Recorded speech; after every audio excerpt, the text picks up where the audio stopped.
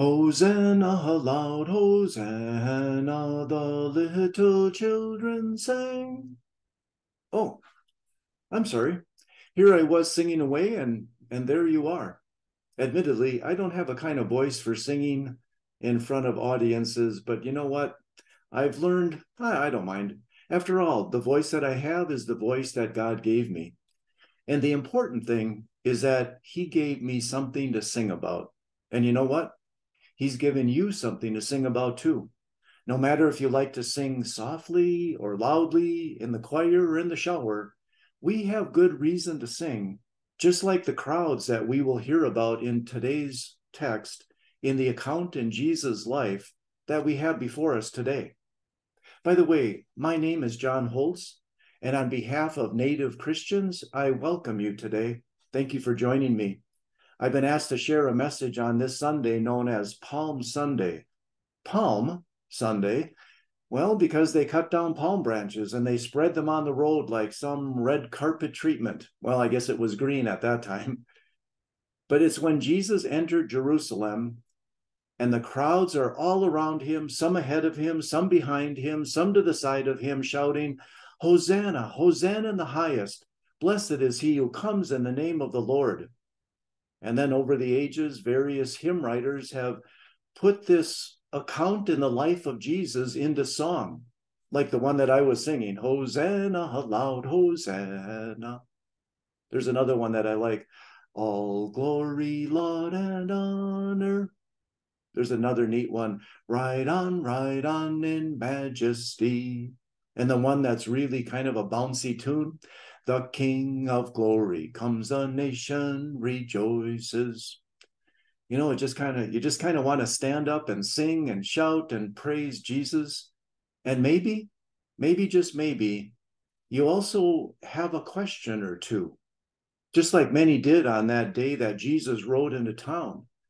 He's riding into Jerusalem, and people are asking, well, who is this?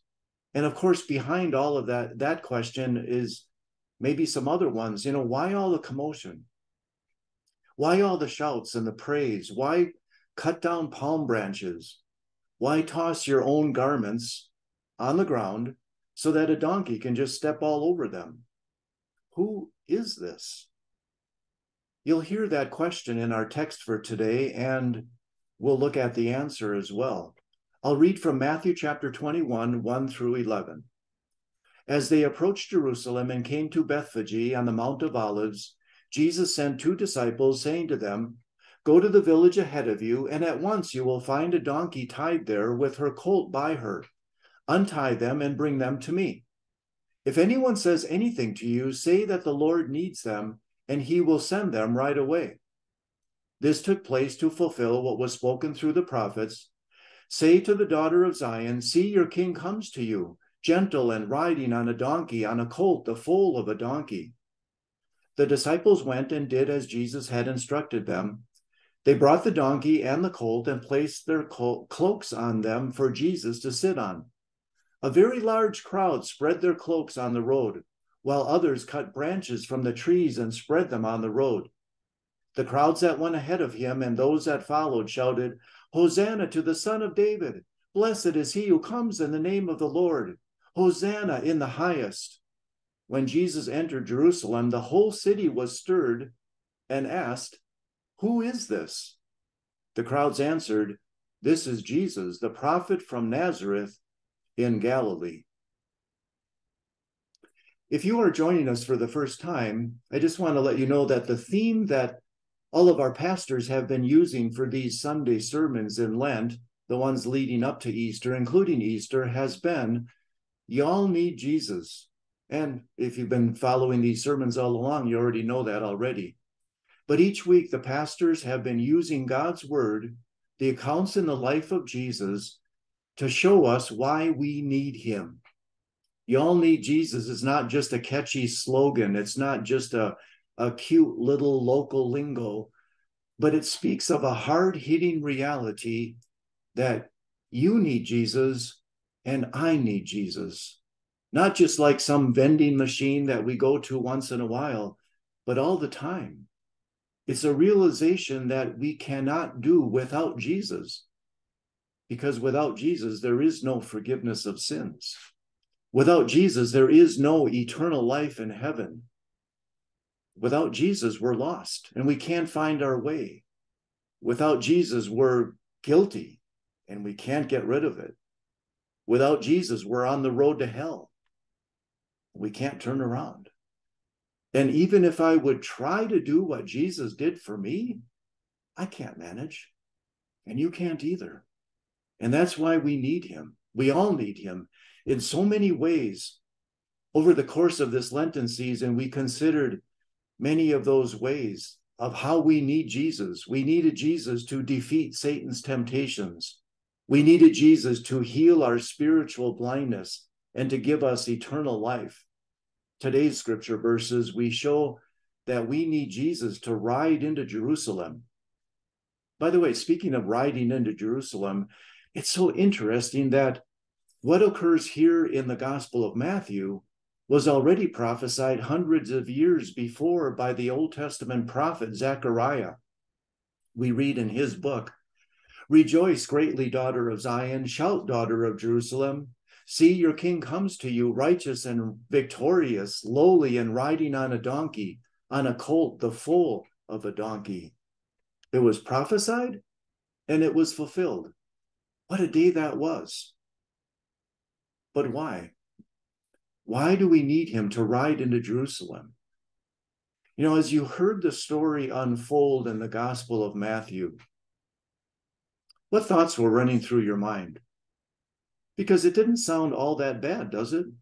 I mean, Jesus is riding into town. He's receiving a hero's welcome. You know, it's almost like a championship sports team coming home after a big game. The people are crowding and shouting and praising, and here they're laying out that red carpet treatment. Okay, maybe the donkey ride wasn't the most comfortable. Maybe it's a little bit scratchy, but look at the reception that he's receiving. So really, what is the big deal here? Are you thinking, well, any one of us could have done that. Why did we need Jesus to do that? What's so hard about riding a few miles on the back of a donkey? Well, it's not so much about the ride on that animal, but what was going to happen to Jesus once he got to Jerusalem. And Jesus himself had foretold what would happen. In Matthew chapter 20, we read these words. He spoke to his disciples and said, "We are going up to Jerusalem, and the Son of Man will be delivered over to the chief priests and the teachers of the law, and they will condemn him to death, and will hand him over to the Gentiles to be mocked and flogged and crucified." See, that's why Jesus is going. This is some pretty bad stuff here. He's talking whips and thorns and blood and gore. And Jesus knew it. And he knew that as bad as it was, wasn't even going to be the worst of it. The worst of it was that his own Father would abandon him. He was going to be suffering not just an agonizing, painful death on a cross, but hell itself. He would be experiencing the full wrath of his Father directed against him. And he knew that what would happen to him, but you know what? He went ahead with it anyway. He told his disciples, this is the way it was going to be. And even when people like Peter tried to deter him, he said, no, it's got to be that way. He said, I want to be that way. I want it to be that way. Why? Because I'm doing it for you. And nothing would deter him. He went on resolutely. It's interesting because in the book of Isaiah in the Old Testament, it says of Jesus, "Therefore I have set my face like flint." Flint, you maybe know, is a very hard quartz. It's so hard that when you strike it with steel, it produces a spark. And so to set one's face like flint is to be fiercely determined, immovable in your plan, unbending in your quest to do something. And even though terrible things would happen to Jesus, He rode in anyway. He set his face like flint. And when he entered Jerusalem, we read that the whole city was stirred, literally shaken. In other places, this word is used in the context of an earthquake. Here, an earthquake was going on, but it wasn't in the land, but it was in the heart and in the mind. And it raised some questions like, who is this? And the crowds answered, well, this is Jesus, the prophet from Nazareth in Galilee. This text is just so wonderful and beautiful because it answers this question, who is Jesus, maybe more thoroughly than you first realize. Yes, the crowd said, this is the prophet, and he is the prophet. He's riding in as a prophet, but he's more than a prophet. He's also riding into Jerusalem as a priest and a king too. These verses show him as prophet, priest, and king, and why we needed him to ride into Jerusalem. He rides in as a prophet. The crowd said that. This is Jesus, the prophet from Nazareth in Galilee. But what did they have in mind when they regarded him as a prophet? Why do they say, this is Jesus, the prophet? Well, they knew what they knew. They saw what they saw. They heard what they heard. In Matthew chapter 4, we read these words. Jesus went throughout Galilee, teaching in their synagogues, proclaiming the good news of the kingdom and healing every disease and sickness among the people. News about him spread all over Syria, and people brought to him all who were ill with various diseases, those suffering severe pain, the demon-possessed, those having seizures, and the paralyzed, and he healed them. Large crowds from Galilee, the Decapolis, Jerusalem, Judea, and the region across the Jordan followed him. See, Jesus was a prophet. He was speaking God's word. He was preaching. He was teaching. And what the people realized is no one ever spoke like he did. Why? Because they realized that he spoke with authority, not like the other ones.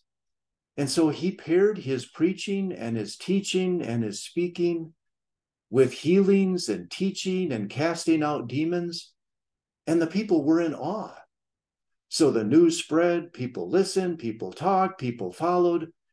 And on top of what they could see with their eyes and hear with their ears, well, they already knew what the Old Testament said. Because in Deuteronomy chapter 18, Moses had written, the Lord said to me, what they say is good. I will raise up for them a prophet like you from among their fellow Israelites, and I will put my words in his mouth, and he will tell them everything that I command him. I like the way Luther summarized these words. He said, this is the chief passage in this whole book, and a clearly expressed prophecy of Christ as the new teacher. Here Moses clearly describes his own end, and he yields his mastery to the prophet who is to come. Who is to come? And he came. And he still comes as a prophet through his word and sacrament. And that word still gets that same reaction. It causes a stir, and people are shaken. Why? Because by nature, we don't want to hear what Jesus is saying. When he says repent, in our stubborn, sinful nature, we say we have nothing to repent of. Or even if we do, we say, well, don't you tell me what to do. Jesus is saying that we need him. And by nature, we respond, no, that's okay. I'm fine. Thank you. He's saying we need a savior. And we're saying, well, I am my own savior. By nature, we don't want to hear that we are sinful. We don't want to hear that we're on the road to hell, that we can't do it on our own, that we need Jesus. But the truth is, we do. And even though we haven't always welcomed Jesus into our life, he still came. He came on the back of a donkey in humility and in love. He still comes as a prophet through his word. He still speaks. He still has something to say. And as you listen, you hear that he has good news. The gospel always is. By the way, has it been a while since you've heard good news? Ever struggle with the guilt of sin? Or burdened with shame because of some bad things that you've done? Or maybe you're caught up in some really bad stuff right now and you have a hard time getting rid of it. Or what about all the good things that you realize that you didn't do? Well, I've got some good news for you, and here it is. It's from Psalm 103. God does not treat us as our sins deserve or repay us according to our iniquities. For as high as the heavens are above the earth, so great is his love for those who fear him. As far as the east is from the west, so far as he removed our transgressions from us. As a father has compassion on his children, so the Lord has compassion on those who fear him. Well, for me, that's good news. To have my sins removed, to have my sins gone, never to condemn me. Hosanna, aloud, Hosanna. But wait, how did that happen? How did he remove my sin? Well, when Jesus rode into Jerusalem on that day, you see, he also rode in not just as a prophet with that great news, but he also rode into Jerusalem as a high priest. See, the Old Testament priests, they would offer sacrifices again and again and again, first for himself and then on behalf of the people. And when there was a festival, festivities, and lots of people, boy, that city would be packed. And on this day, Jerusalem was packed. Jesus was entering a crowded city. And lots of people meant lots of lambs and lots of animals needing to be sacrificed. You can just imagine the smell and the blood and the fire, the commotion, the bleeding and the squeals. And now into all of this entered Jerusalem, Jesus. And what does he have to do with this? Well, in one sense, nothing. And in one sense, everything. Because listen to Hebrews chapter 7. Verses 26 to 27. Such a high priest truly meets our need, one who is holy, blameless, pure, set apart from sinners, exalted above the heavens. Unlike the other high priests, he, Jesus, does not need to offer sacrifices day after day, first for his own sins and then for the sins of the people. He sacrificed for their sins once for all when he offered himself. You see? So when Jesus rode into Jerusalem, he rode in as a high priest, bringing the sacrifice, but the sacrifice that he's bringing is himself. So he's not only the priest, but he's also the sacrifice. He's the lamb to be sacrificed. He is the sin offering, the offering that was given on our behalf. And because Jesus offered the sacrifice, our debt is paid. Our sin is no longer counted against us. And that's what David was saying in Psalm 103. It has been removed. You and I have been forgiven. The blood of the Lamb of God takes away the sin of the world. You see why he had to ride into Jerusalem? Because we couldn't do it. Even if we did ride into the city on the back of a donkey, and even if people nailed us on a cross, my death couldn't pay for my sins, much less yours or the sins of the world. My death couldn't count for everyone else's salvation. I'm not the perfect lamb without blemish, and neither are you. But Jesus was. And Jesus' death counted for everyone. No more lambs, no more dead sacrifices, just living ones. Listen to what Romans chapter 12, 1-2 says. Therefore, I urge you, brothers and sisters, in view of God's mercy, to offer your bodies as living sacrifice, holy and pleasing to God. This is your true and proper worship. Do not conform to the pattern of this world, but be transformed by the renewing of your mind. Then you will test and approve what God's will is, his good, pleasing, and perfect will. We have an opportunity to give our lives to the Lord. You may not raise or own any animals. Maybe some of you do. But realize this, you and I each have, let's say, a donkey to give for Jesus' service. our time, our talents, our money, our prayers, our support, our knowledge, our love. What is your donkey that you can give in service of Jesus and others? You know, like the owner of the donkey in our verses today, he gave it. And the donkey moved Jesus forward with his plan, and he entered the city. What of yours can you give to move Jesus forward into people's lives? Your voice, your song, your kindness, your witness, your hospitality, whatever it is, give your donkey in joyful obedience to Jesus. After all, he's not only our prophet and priest, but he's also our king, the king who rode into Jerusalem on that day. Listen to the words again. Hosanna to the Son of David. Blessed is he who comes in the name of the Lord. Hosanna in the highest. The people would say this word Hosanna because it originally meant save now, save us. People would save us when a king would come to rescue his people. These words are also found in Psalm 118, 25 and 26. Lord, save us. Lord, grant us success. Blessed is he who comes in the name of the Lord. You know, in addition to their words receiving the king, look at their actions. They're receiving the king as well. They spread cloaks and branches of palm trees on the road. They receive him as a king is truly received. But did they understand all that the king, what kind of king he really was? No. Some took him for an earthly ruler with the hopes that he would free them from the dreaded imposing government. Some would later, in a few days, would be crying, crucify him, crucify him. They had the wrong idea what kind of king he really was. But this king, this is Jesus. He is the Christ. He is the Messiah. He is the King of kings and Lord of lords. He is humble and gentle and riding on a colt, the foal of a donkey.